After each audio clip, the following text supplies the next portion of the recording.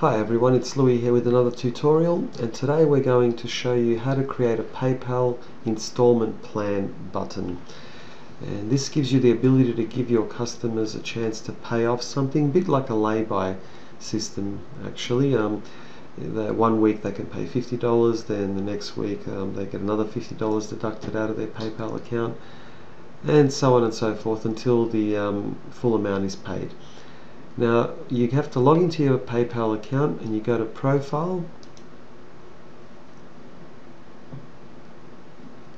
and then you need to click on My Selling Tools. This is already selected at the moment, and we need to go to PayPal Buttons and go to Get Started.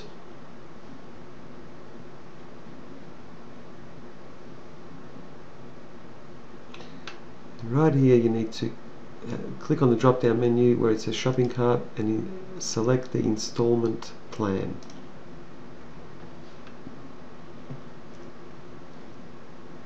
This gives you a couple of options. Let's first name the item, so we'll call this test for now.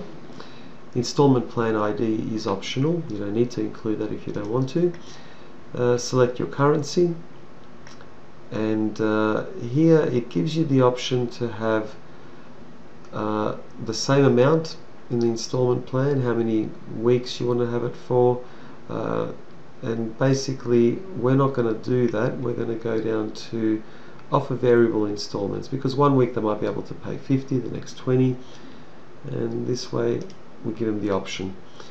So let's put the description here. Obviously you do the right description, we'll just put in test at the moment.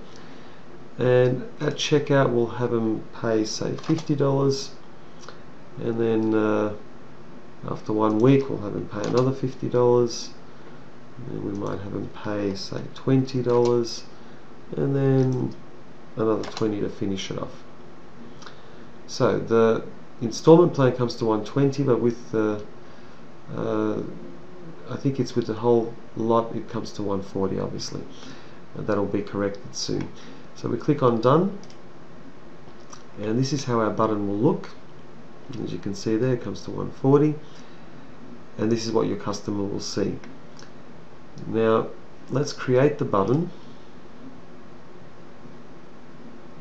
and here is our code. Now what I'm about to show you is how to send this button in an email format, especially if you're using Microsoft Outlook. We need to copy this,